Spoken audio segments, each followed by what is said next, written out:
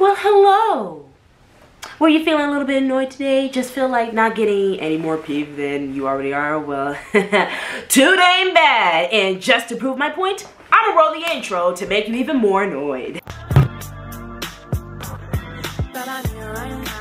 Alright, I get your point, I'm gonna stop and just get into these unpopular opinions because they're even more of a doozy. When it comes to music, French just needs to stop doing these features. It's not working, all of them are trash, and I can't get jiggy with it. Literally, for example, No Limit. I have to scroll every single time past his verse because it's that bad. Like, the hype just dies down on that verse. But when it comes to his own song, Handstand, for example, he did good. He killed that song. He was bringing out straight out bars, and I'm just like, dang, French, why don't you make your own music anymore? Because the thing is, I mess with French when it comes to his own music, just not when he's doing features. Like, features is not his best friend. School officials really need to tell the difference between the fighters and the self-defensers, because lumping them together and punishing all parties ain't cool. You're basically punishing, saying, hey, since you fought and didn't lie limp and wait for help, you're gonna be punished along with it. But if I lied there and if I died, then you would have had blood on your hands. Then what you go? And I'm not about to lie there waiting for Prince Charming to come and help me.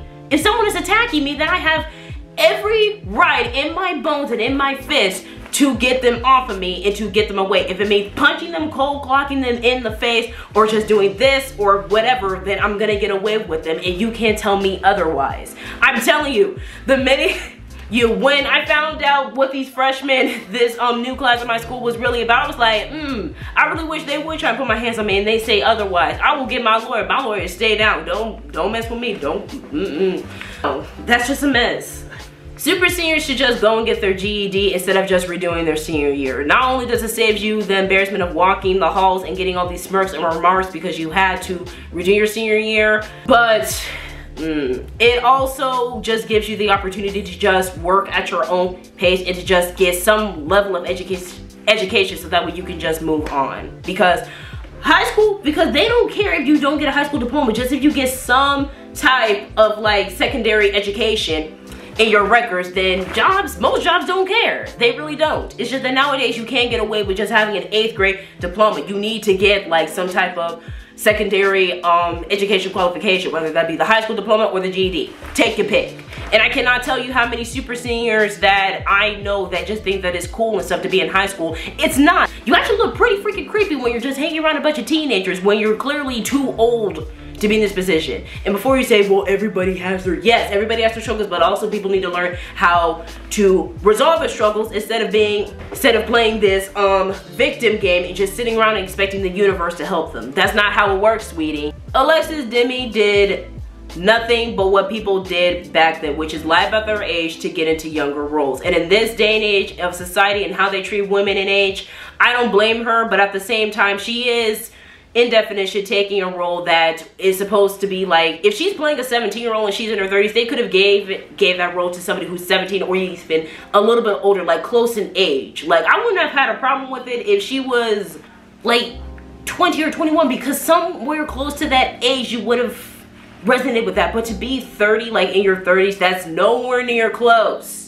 to like say a 21-year-old playing a 17-year-old. And sometimes I wonder if Hollywood, like if people would just look into Hollywood problems, Hollywood's problems, and realize that the reason why they do this is because they want to make shows and movies that cater to teenagers but shows a lot of sexual perversion and things that you can't do with minors, but they want to make these shows and not, you know, cater to other issues that teenagers go through, because not all of us just party and get down and stuff. Sure, it happens, but that's not all there is to being a teenager. It's more than that. Jada Pinkett should have knocked both their butts out. Both Will and Chris were in the wrong, and Jada should have knocked them both out, because Will for laughing at that joke but then going up to smack them, and then Chris for making that joke in the first place and being a hypocrite. Yeah, technically being a hypocrite, because didn't he make a documentary on black hair? But then you're making fun of somebody with alopecia, a black woman with alopecia, and just basically people with alopecia as a whole, because even if it was directed towards Jada because of whatever beef that Will, Jada, and Chris have, whatever,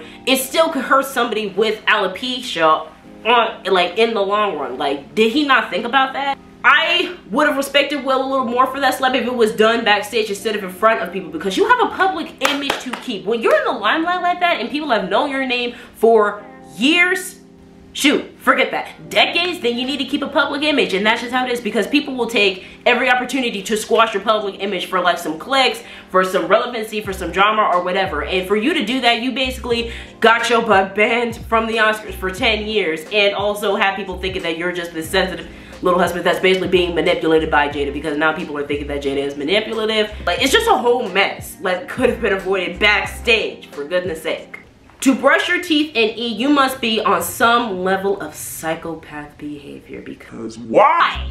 Why would you do that? Why would you brush your teeth with the toothpaste and then go in to drink some orange juice with some pancakes? You're tasting mint with the food. You're not even tasting the food when there's still mint. I don't even care if you wait a little while or if you like gurgle and stuff like that. It's still gonna be there, and it's gonna defeat the whole purpose of brushing your teeth to get ready for the day, because then you're just staining it. Because the thing is that when you eat and then brush your teeth, you're brushing your teeth and keeping them clean until you eat lunch or whatever snack or meal. But for you to brush your teeth and then turn around and eat, there's no point, because now your teeth are stained. They're not clean anymore now that they have all these food particles and stuff in that. So what was the point? You need to brush your teeth. You need to eat before you brush your teeth. It's not that freaking hard.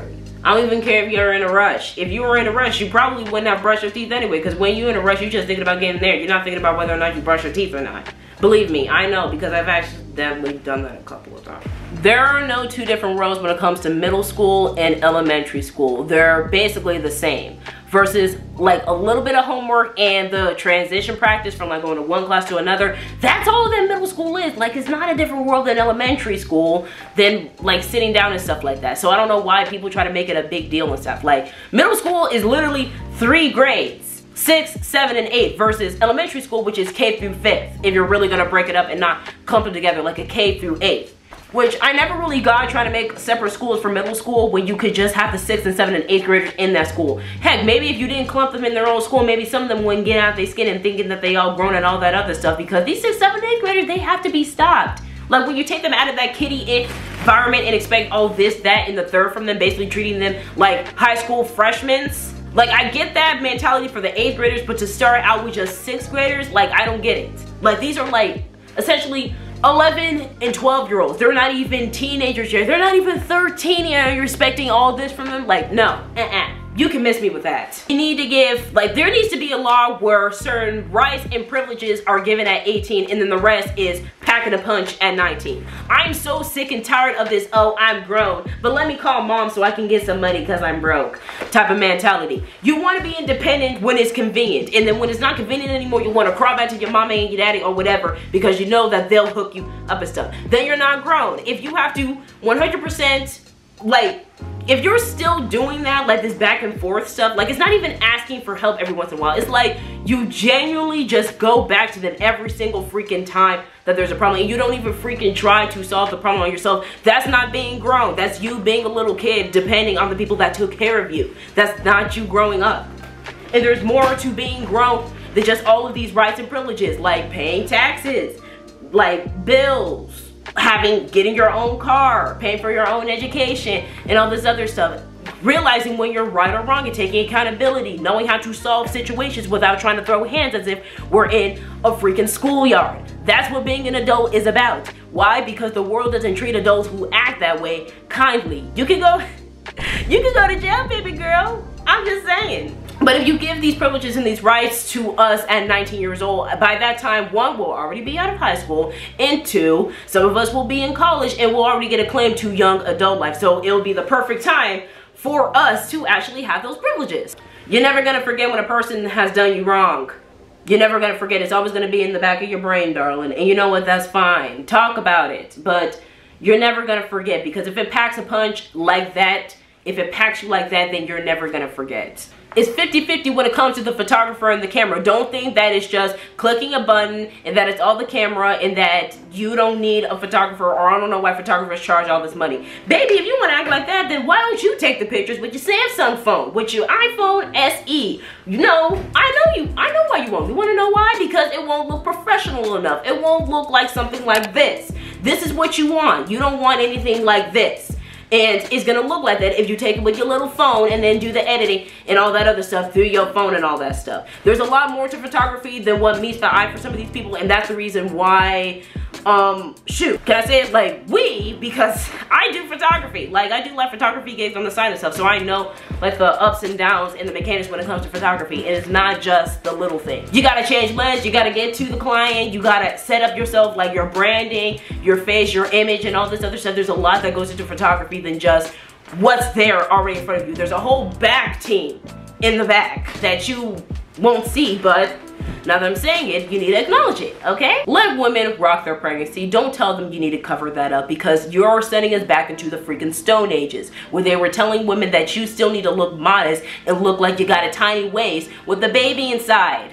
Don't do that, because that's exactly how you sound. So for people like Rihanna to show out their pregnancy, or people like Demi Moore who posted full nude on the cover, I forgot the cover, where she showed full nude like in the 90s, because then that means that they're embracing their pregnancy and their journey, and that's what it's all about. Like, they shouldn't care what other people think, because your perception of pregnancy is different from other people's perceptions. If a woman wants to rock a bikini with a full belly, like an eensy weensy teeny weeny yellow polka dot bikini with a belly out, then let them do it. You ain't hurting nobody. Like, if you don't want to see that, then just turn the other way. I don't get it. It's not that serious, because I know that, or my pregnancy, I'm gonna show all out. Not like all out, don't get me wrong, guys, but I'm not gonna be ashamed, because that's just life. That's how we all got here. If it wasn't for the journey, none of us would be here. Think about it like that. If you were deciding on moving to another country, do it. If you had planned, do it. Get out the US while you can, because I have a feeling that they're gonna make it harder for even us to leave. Like, they already made it to where it's hard for people to come in. Next, they're gonna say, Americans, we stick together, we want our people to stay the same, and we don't want this, that, and the third. They're gonna do, I have a feeling they're gonna do that and make it even harder for people to leave. And if America doesn't do that, foreign countries that have some type of stigma already about how Americans are, they're probably gonna say, oh, we don't want them in our country and all this other stuff. So leave while you still can before things start getting more strict, because dark days are ahead. Dark days are ahead. Working out actually becomes a lot more tolerable once you get into your own groove. I know that people are gonna think that I'm crazy, but it's true, because I've been working out for a while now, and once I figured out my own groove and the exercises that I want to do in the areas that I want to target, which are my arms, my booty, my gluteus maximus, and my abs, then it started to become easier for me, because I knew exactly what I wanted to work out, even if it meant I gotta do free. And I knew what my goals were, and I knew that the overall progress was gonna be fun, and I knew when to not push myself and all this other good stuff. So it becomes tolerable. Granted, I'm not gonna say that I haven't had my struggle days, to the point where I've taken long breaks in between sets, or where I just flat out refused. Mother Nature, are you serious right now? Sis, okay. But yeah, to where I just flat out refuse to do an exercise, but it's better than me just not doing it and ending up hurting myself. Which, if you can do an exercise and don't do it at all, because then you're gonna risk hurting yourself and not doing the exercise correctly, and then it's just gonna be pointless. So don't give up. I am definitely feeling some type of way about Demi Lovato and stuff. Ever since they came out as non-binary, at first, I'm not gonna lie, I was rooting for them. I was rooting for them to embrace this new part of themselves in their journey and all this other stuff, but now it just seems as if it's all just for relevancy and stuff. And this isn't the first time that they has had like publicity stunts and stuff like that. Like, people over the years have always thought that they was annoying and this, that, and the third. And I know, they've had some problems. Like, I completely understand that, but it's just like, at this point, they need to take a long break, delete social media, gather themselves with a bunch of people that actually care about them, and just go on a deep cleanse hiatus. If it's for a year, 2 years, 3 years, I don't care. You need to focus on yourself, because this ain't it. You're making yourself look bad, pretty much. Definitely has changed for the worst, whether or not people see it or not. People who are saying it's hypocritical for Biden to make gun control regulations, but then giving weaponry to the Ukraine, listen up. You sound stupid, because the Ukraine, they need them weapons. If not, then Russia, they gonna get a little bit handsy, but handsy. And Biden was just trying to send them stuff. Now, don't think I'm trying to defend Biden. I don't give two freaks about that man, but I'm just saying, why are you blaming him for trying to supply them with the weapon that they need to survive? Right? Like, that's none of your business. You're not over there fighting for your life. You're not over there trying to teach your kids how to use a rifle in case someone tries to come at them sideways. You're not the one who's looking on the ground and just seeing body after body and seeing buildings getting torn up on the sides. You're not experiencing that. So the best thing you can do is help them out and understand their situation instead of trying to quickly judge them. So yeah, give them their weapons so that way they can survive, and you can shut the heck up, because over here we do need gun control, and fast. It's been an ongoing issue for Lord knows how long, and when we gonna change it? I think now. The term knowledge is power really needs to be a more set statement than go to college, get your life together, and etc, etc. To say knowledge is power can mean a lot of things. It means that you can get your knowledge from a trade school, from college, from community college, from an internship, an apprenticeship. Like, knowledge is power can mean a lot of things, and it means that you can learn what you love without just having to go to the college route, because not everything involves college. It doesn't. You need to have, granted, you do need to have a stable plan, because you just can't say, oh, I'm not going to go to college, and then not say anything after that sentence. No, baby. You need to have a plan. And even if some people think that taking a gap year off, like, taking a gap year off, I actually do agree that it could mess you up a little bit. But taking a gap year, like, after it, they're like, go ahead, do what you do what you have to do in order to get your life together. And while we're on the subject of college, here's my last. The sentence, knowledge is power, is more powerful and effective than go to college. Why? Because nowadays, you don't need to go to college for everything. There are certain degrees and career pathways that does not involve dropping $31,000, $40,000. It doesn't involve dropping all this money and getting into student loan debt to learn these skills. You can learn it from an apprenticeship, from an internship, from studying abroad, from community college. There are whole bunch of community colleges that are affordable, from online classes and stuff like that, from working under someone that you've known that's been in the business. If you want to start a business or something, you can work under them. Well, actually, no, that's apprenticeship, but you get my point. For people to just say, oh, go to college, college is this, college is important, it's not in this day and age. Use your resources, do your research, because if you don't think it's worth it, and you keep hearing people say that college is this, college is that, then you're basically forcing yourself based on what those people and what society says, and then you're wasting your time and you're wasting your money. Shoot, even for community college, some people think that it's a waste of their time, because if they didn't really like school to begin with, then going to community college is even going to be a bigger waste, even if it doesn't involve all of that money. So exert your resources and think, hey, I have knowledge, but how can I expand that knowledge? And while we're on the subject of college, here's my last unpopular opinion. The US is never gonna offer free college. We're so deep in debt that they need our money. They need us to just go broke and in debt ourselves to just supplement whatever they have. So while other countries, they have the sustainable funds to have free college, the US is never gonna get on that level. Like, it's a cold day in freaking sane hell that we're ever going to be on the level to have free college. And so we've come to the point of the video whether you've punched the air or even punched a wall. But either way, I hope you enjoyed it, because opinions ain't going away anytime soon. They're here to stay. So whether you hear the raw version, unfiltered, popular, unpopular, or anything in the middle, whatever, they're still gonna be here. So why don't you just soak it all in? Because you can actually hear and see a lot of people's perspectives on things, or even see true colors, and who wouldn't want to see that? And if you agree with that, don't forget to give this video a big thumbs up, a sweet comment, subscribe, along with turning on the post notifications so you guys will be notified whenever I drop a new one. And with that, I will see you guys in the next one. Bye guys, love you.